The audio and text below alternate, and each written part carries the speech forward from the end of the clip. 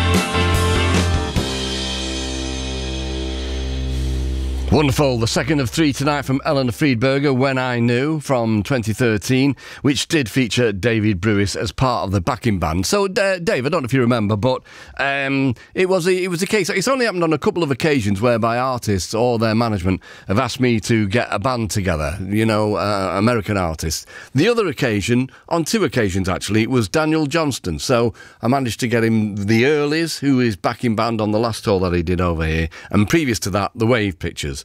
And when Eleanor got in touch, Eleanor Friedberg said, you know, a pocket of musicians who are really great, who might be interested in what I'm doing.